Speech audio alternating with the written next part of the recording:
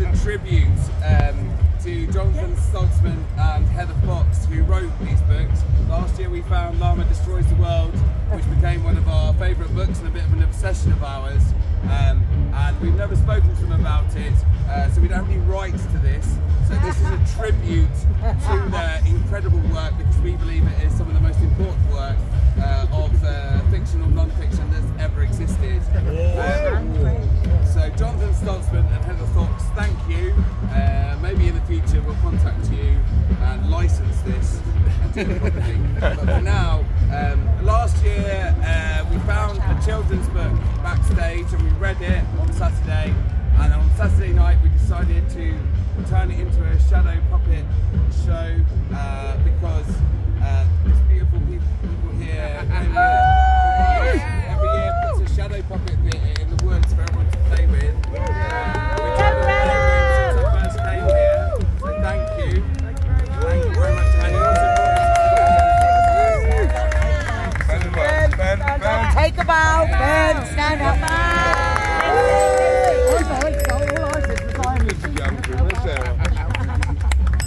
Last year we in 24 hours between deciding to do it, we did Llama Destroys the World, which is the first of the trilogy of Llama books. And now we're on to book 2. What's going to happen next?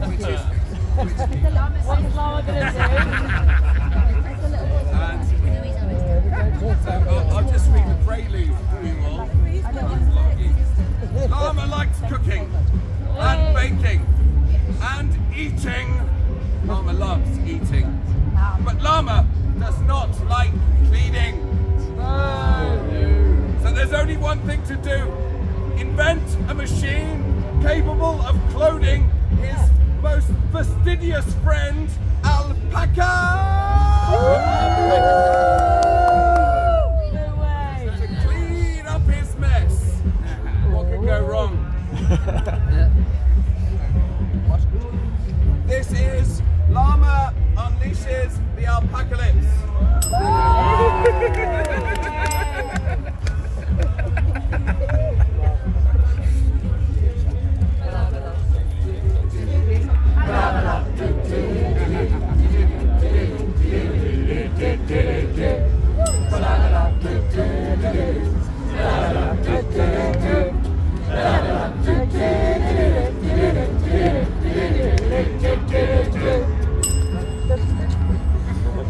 By dinner, Llama will unleash a great alpacalypse upon the world!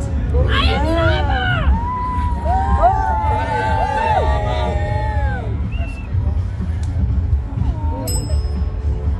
Breakfast! Every morning, Llama started the day with a large and balanced breakfast.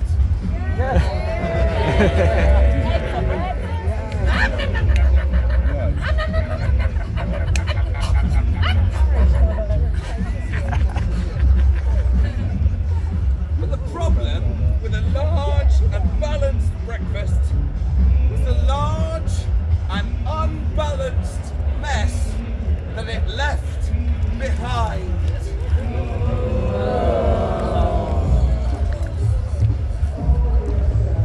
Now this llama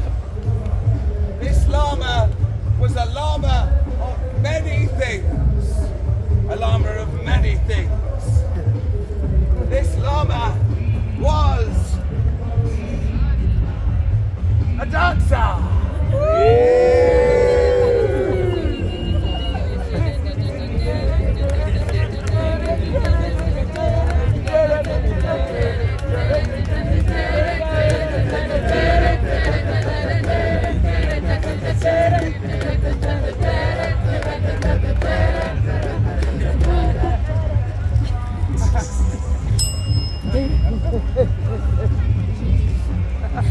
This llama was a dancer.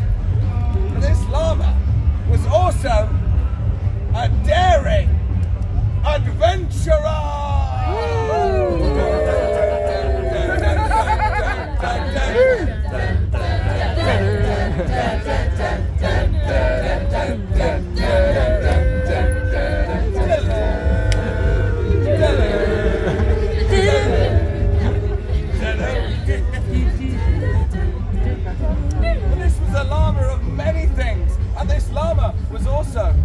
beekeeper.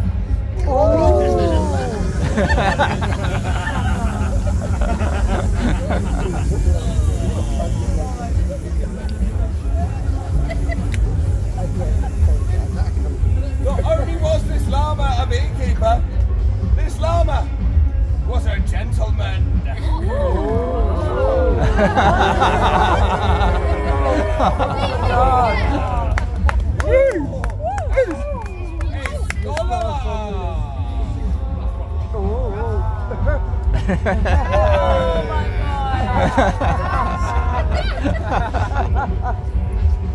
But one thing, this llama was not.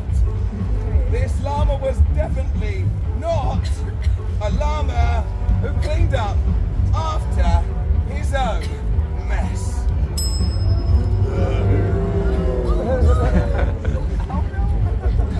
So llama dreamed up an idea, an ambitious idea.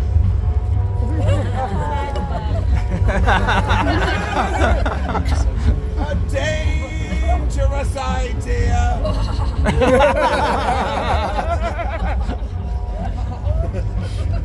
An idea so outrageous, so almighty, that it just might work.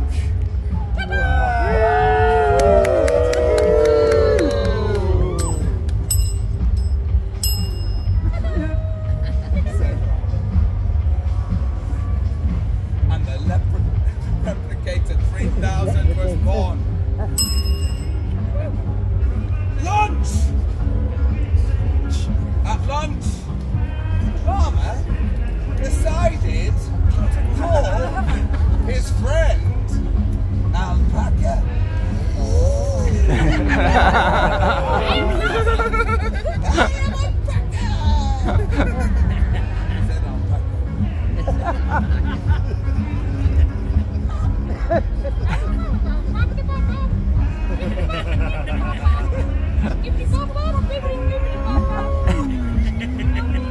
Now this alpaca was an alpaca of impeccable tidiness. Nothing brought the alpaca more joy than cleaning up after their own mess. Llama knew this. So Llama invited Alpaca over for lunch.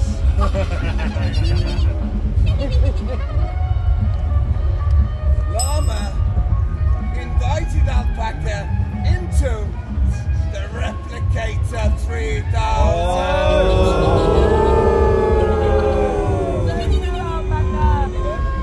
Into the Replicator 3000.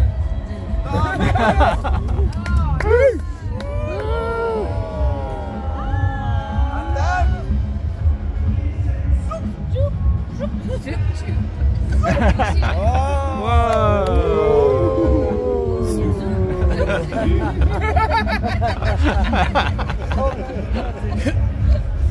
and then Llama invited disaster. Alpaca and his clone began to clean the kitchen with swiftness and ease. They cleaned everything. They dusted every dirty corner, every cobweb that was left, so swiftly and easily that Llama wondered what he could do with more alpacas. So Llama really invited disaster, because Llama decided to push a button again.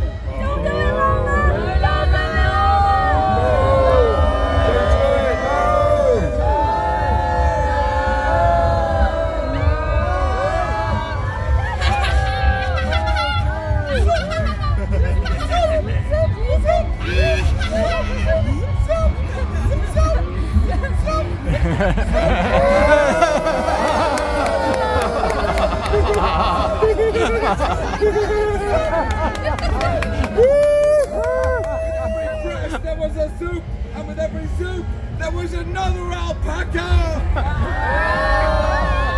Lana had created an army of cleaners!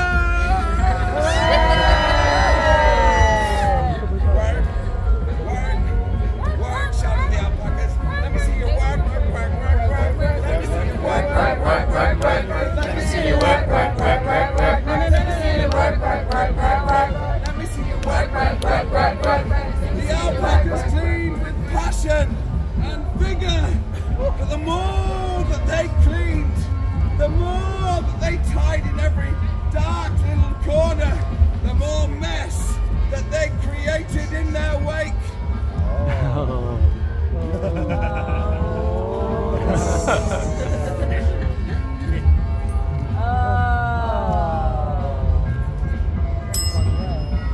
Second lunch.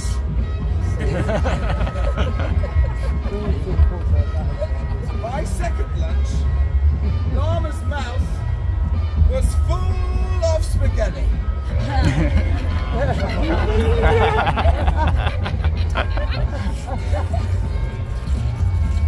But Llama's house was full of alpacas.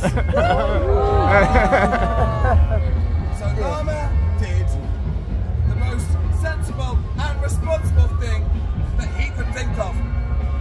He opened his front door and he let the mess go somewhere else.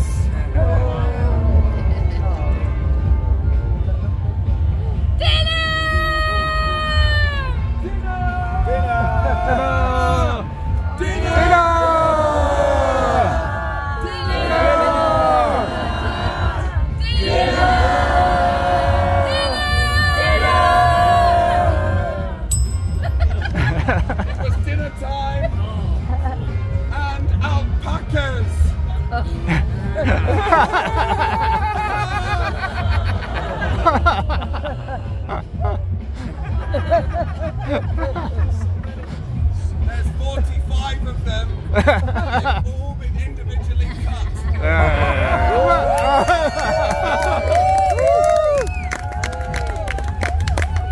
These alpacas, these tiny, tiny alpacas, they cleaned everything. They cleaned the houses, the filthy, filthy houses.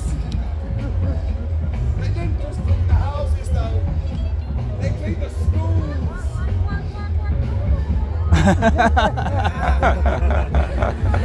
They cleaned the schools, and they cleaned the playgrounds too.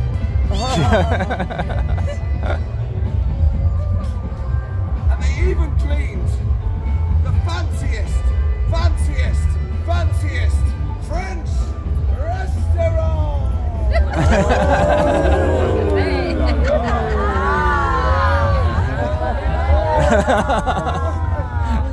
Hey, shouted the alpacas.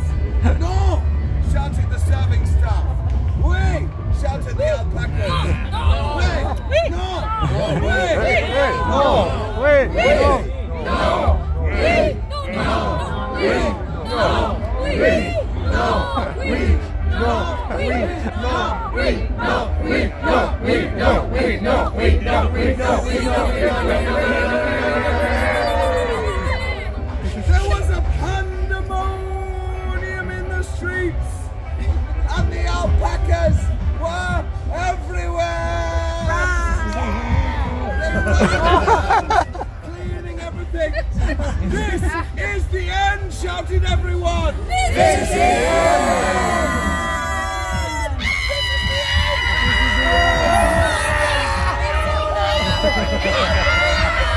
You can do it!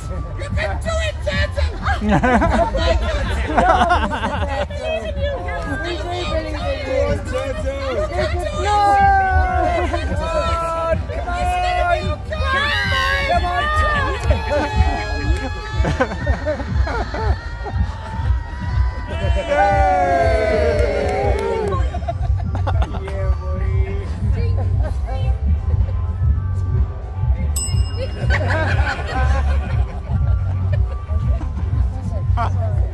Yeah.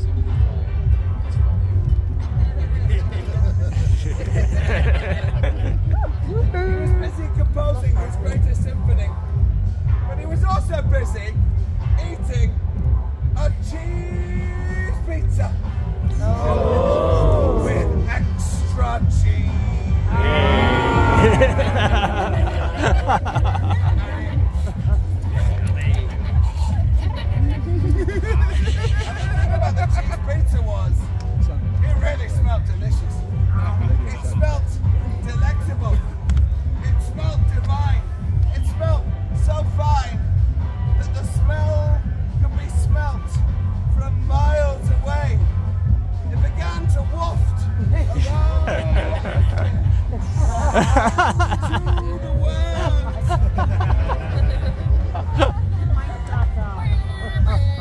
And the moose in the micro smelt it. The moose in the micro felt it.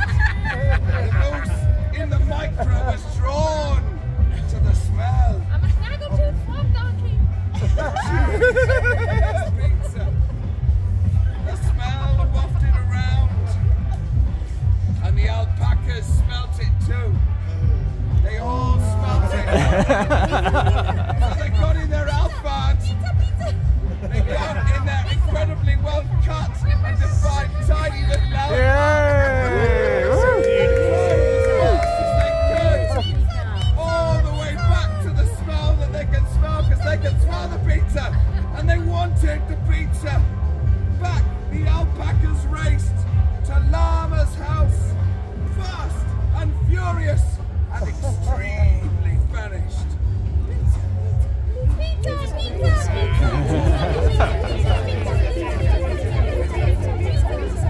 Screamed the alpacas. But Llama feared for his pizza. He didn't want the alpacas to take his pizza, and he didn't know what to do. So he hid his pizza in the best place that he could find. But Llama was not very good at hiding things. So he hid his pizza right in the Replicator 3000.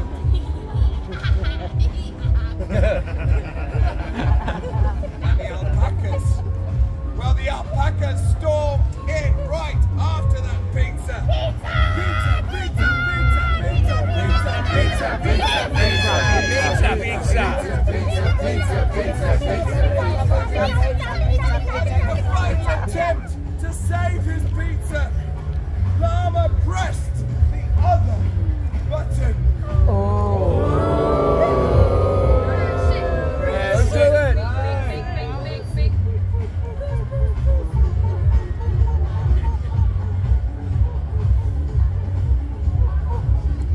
And he unzoomed everyone.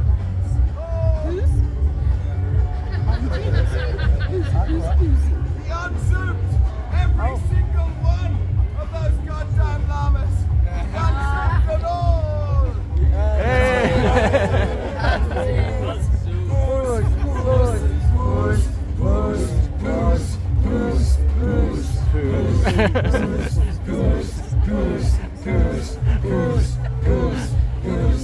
unzoomed every single alpaca until there was only one alpaca left.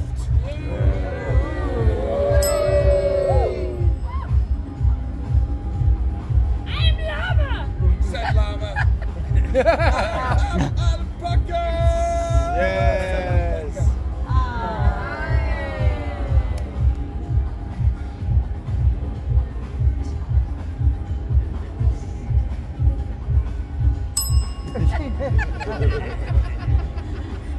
Dessert! It was time for dessert.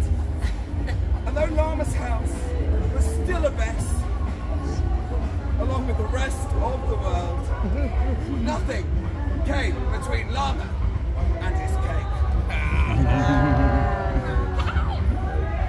Cake. Cake. Cake.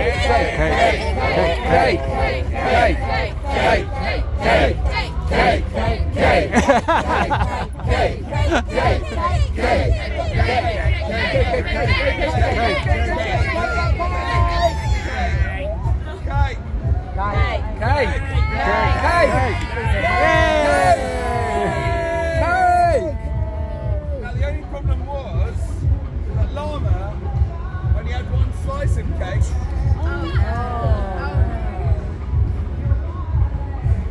Now this llama was a llama of many things. Oh yes, he was a llama of many things. This llama was a llama of art. This llama was an artist. This llama loved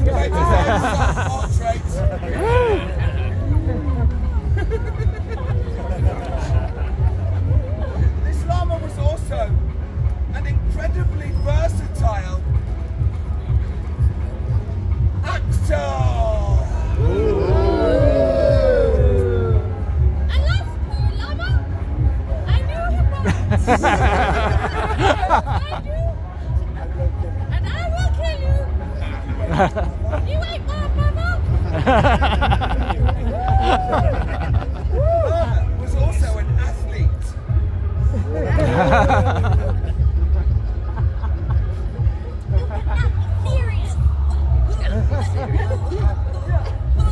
And Llama was also an esteemed oceanographer.